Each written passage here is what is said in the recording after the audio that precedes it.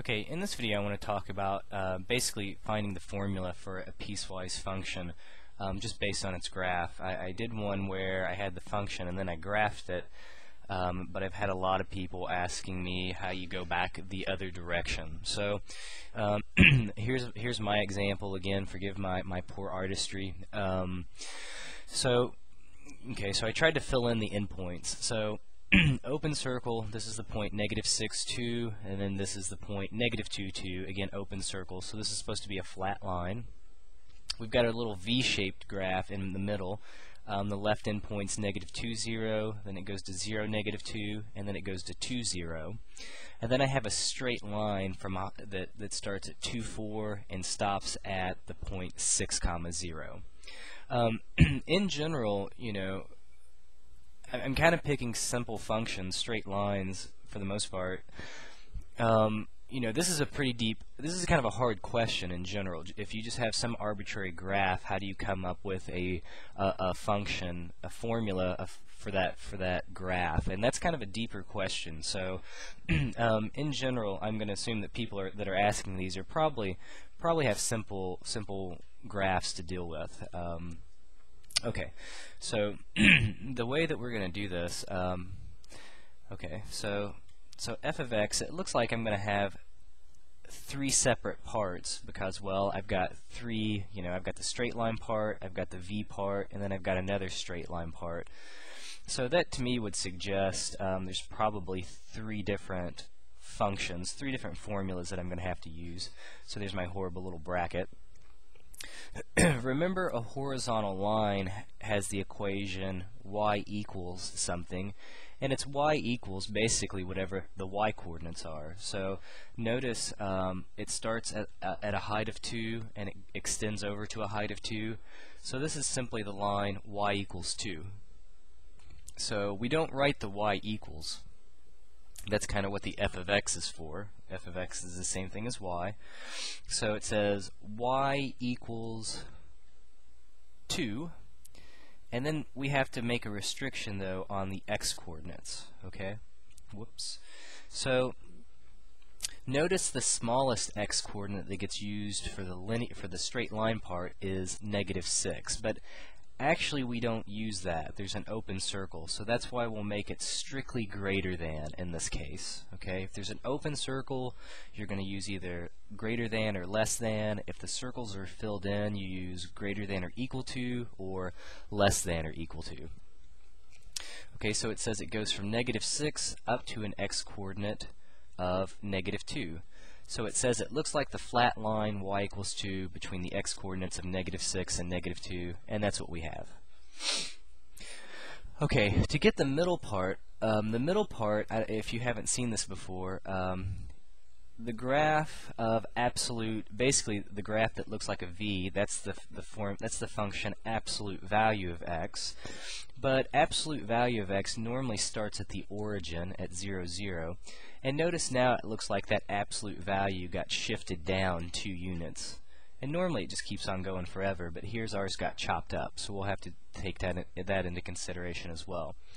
So I know it looks like the graph of absolute value of x, but again, remember, if you haven't seen this, these are considered graph transformations, and it says if you shift a graph vertically down 2 units, you just take the original graph and you would subtract 2 from it.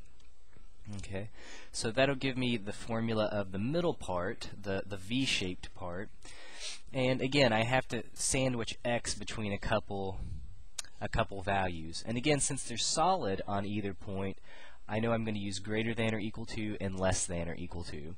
So for the V, the smallest x coordinate that gets used is -2.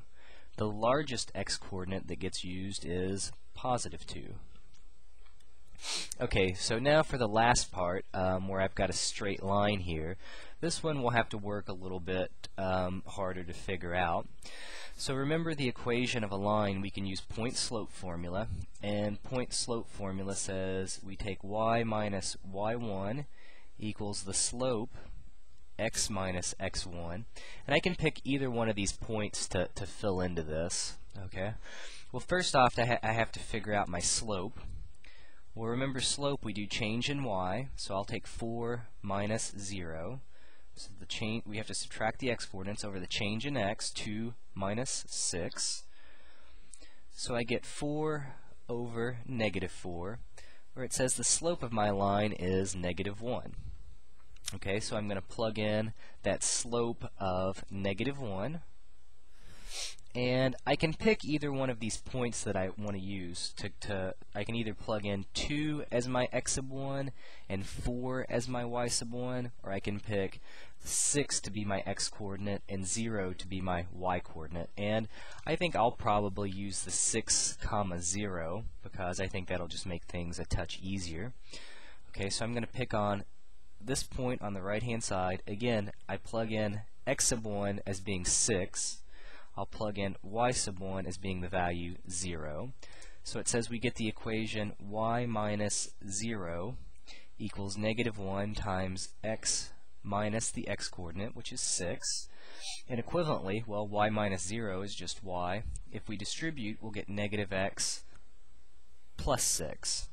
Okay, and remember, if you put it in mx plus b form, this is going to be your y-intercept of 6, and you know, it's getting close to 6, so that seems plausible.